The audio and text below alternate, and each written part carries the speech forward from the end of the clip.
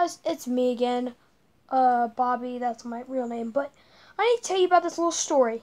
Well, the story is mainly about when I was in the pool and where I technically lived with mainly with my dad's friend or something, mainly I think, but not anymore, but mainly there was a pool in their like apartment complex, I think, and I think it was apartment complex, but technically, there were these two kids. One was a girl, one was a boy.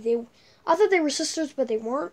One was for my school, and I didn't notice because that was when I was starting to get in school soon. You know what happened? Technically, he was supposed to be a cool pranker or something. He told me he's a scrub. He called me those names like a scrub, and and he called me and he got cringed of me and all that stupid names. And I caught you on video, so you're technically on YouTube now, man. But his sister, they were gonna eat. We were eating like, I think ice cream or I don't know. But technically, he actually called the freaking police in like the pool. He actually called the police. Yeah, I'm telling the truth. Like, he actually called the police. Like, I seen him dialing 911, and I was like, he told me to right next to call him. And I said, no, I don't want to call him. Oh, my God.